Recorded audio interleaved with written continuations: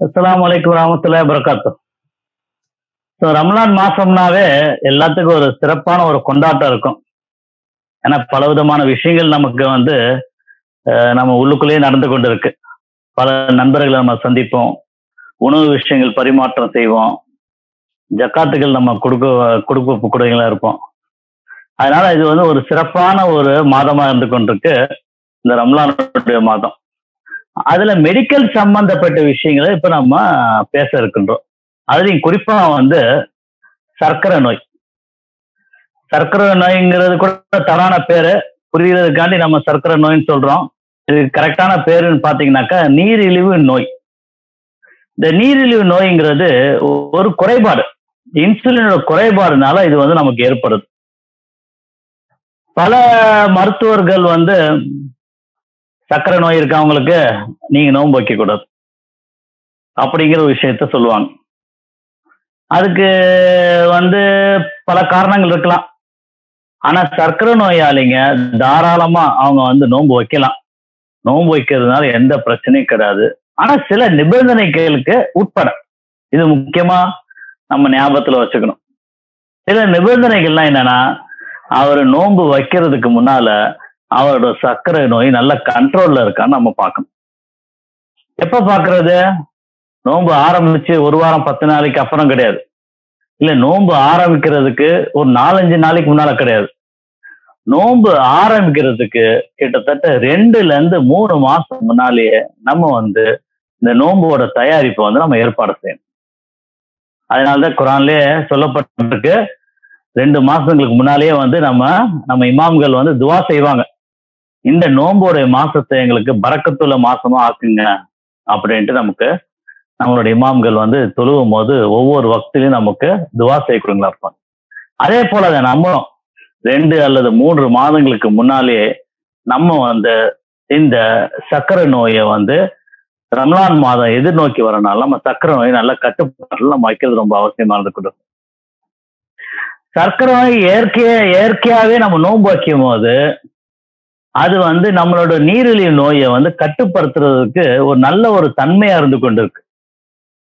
இருந்தாலும் பல மருத்துவர்கள் அது வேணாம்னு சொல்றாங்க. அவங்க சொல்றது கரெக்ட் தான் ஒரு விதத்துல.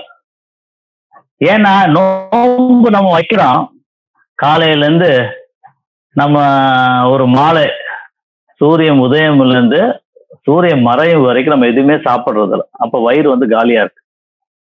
அப்ப நோன்பு திறக்கும் போது பாத்தீங்கன்னாக்கா நம்ம அளவுக்கு அதிகமாக சாப்பிடக்கூடியவங்களா ஆயிடுறோம். பல விதமான இனிப்பு வகைகள் சாப்பிடக்கூடியவங்களா இருக்கு. வயிறு ஃபுல்லா சாப்பிடுறோம். இதுதான் கூடாதுன்னு சொல்லப்படுது. அப்ப சர்க்கரை நோய் நல்லா குறைஞ்சு வந்தாலும், சர்க்கரையோட அளவு குறைஞ்சாலும் உங்களுக்கு நோன்பு திறந்தோடனே பாத்தீங்கன்னாக்கா சர்ன்னு 300-400 மில்லிகிராம் அளவுக்கு போகக்கூடியது. இந்த ஒரு முக்கியமான காரணத்துக்காண்டி தான் பல மருத்துவர்கள் நோம்போட காலங்களை நோன்பு வைக்கிறது உங்களுக்கு நல்லது இல்லை அப்படின்னு சொல்லுவாங்க.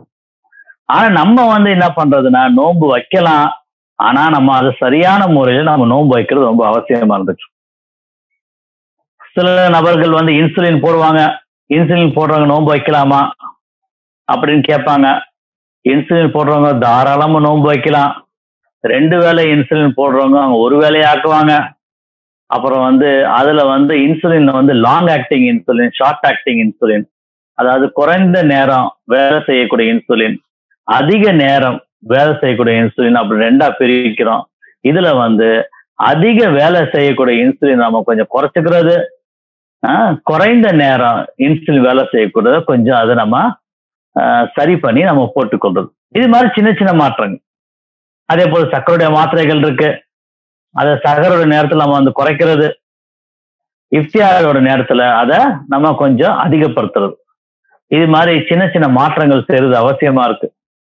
இது பின்னால வரக்கூடிய நாட்கள்ல நம்மளுடைய மாத்திரை அளவை நம்ம எப்படி நம்ம சரி செய்யணும், எப்படி கூட்டணும், எப்படி குறைக்கணும் அப்படின்னு சொல்றது இருக்கு. நோன்பு வைக்கிறது சொல்ல போனாக்கா, சர்க்கரை நோய் ஒருத்தருக்கு இல்லை அப்படின்னா அவரு சர்க்கரை நோய் வராம கூட பாதுகாக்கப்படும். ஆனா அவரு சில நிபந்தனைகள் சொன்ன அந்த இஃப்தியாரோட நேரத்துல அவரு சாப்பிடுறது கொஞ்சம் ஜாக்கிரதையா சாப்பிடணும்.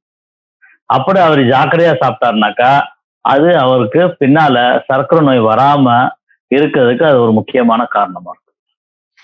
இப்ப சர்க்கரை நோய் உள்ளவங்க ஏன் வைக்கக்கூடாது மருத்துவர்கள் சொல்றான்னு அவன் சுருக்கமா பார்க்கலாம். நம்ம எல்லாத்துக்கும் தெரியும், இந்த சர்க்கரை நோய் என்று சொல்ற நீரிழிவு நோய் கட்டுக்கடங்காம போயிடுச்சுனாக்கா நம்மளுடைய நரம்புகள் பாதிக்கப்படலாம், நம்மளோட ரத்த குழாய்களை வந்து பாதிக்கப்படலாம்.